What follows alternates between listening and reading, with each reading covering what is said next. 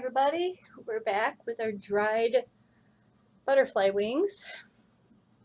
I've made a few out of butterflies out of the other ones, but I saved a few to show you how to do it. So you have your wings that are dry. You can unfold them.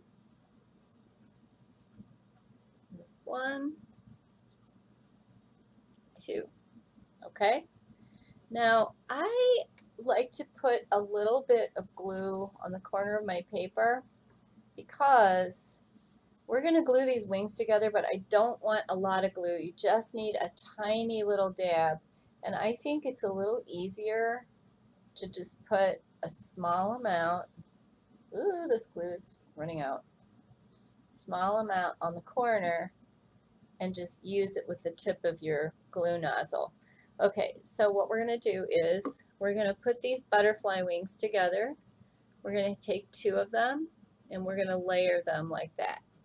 You can see this side, that side. All right.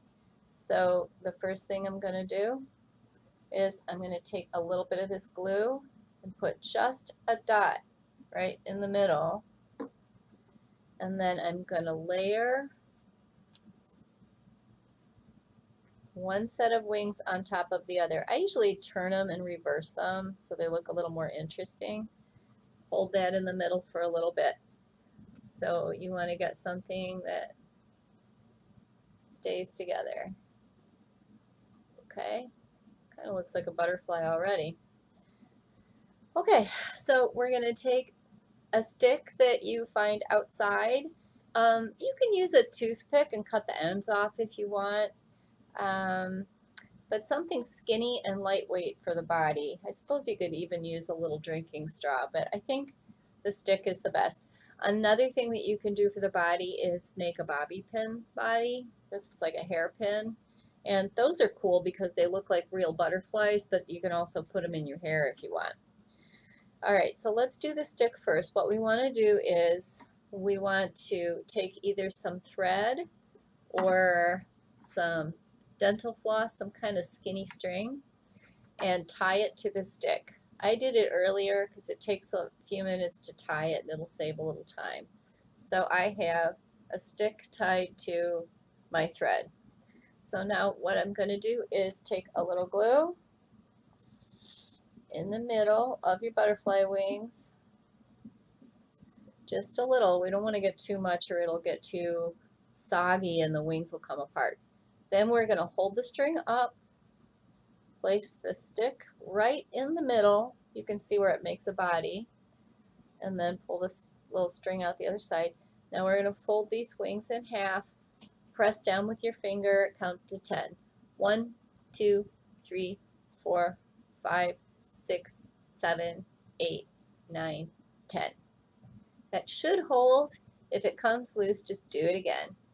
Okay, so now we have our butterfly wings, our little stick body, and the thread that we can hang it, which looks really cool. But here's the neat thing. If you tie the end of this to a stick and you shake the stick, it really looks like it's flying. You'll have to try it to see it to believe it. It's very cool. So there's one butterfly. Here's one I made earlier that's actually attached to a stick. This is one of the bamboo skewers we used for bead making last time. So I'm just going to shake the stick like that, and the butterfly is attached to the string that's attached to the stick, and so what I'm doing is just shaking it like that, but it's way up here so you don't see it. Little butterfly. Okay. The other thing is the bobby pin idea. Oh, wait a minute. Here's another one on a string. Oh, I forgot that I made one. Once you know how to make these, you can make a bunch of them. I like to have lots and lots of them. You can even make curtains out of them. Put them on, a bunch of them on one string, and they look really neat. I don't see my bobby pin one anywhere, so I'm going to take this one apart. Maybe I'll take this one apart.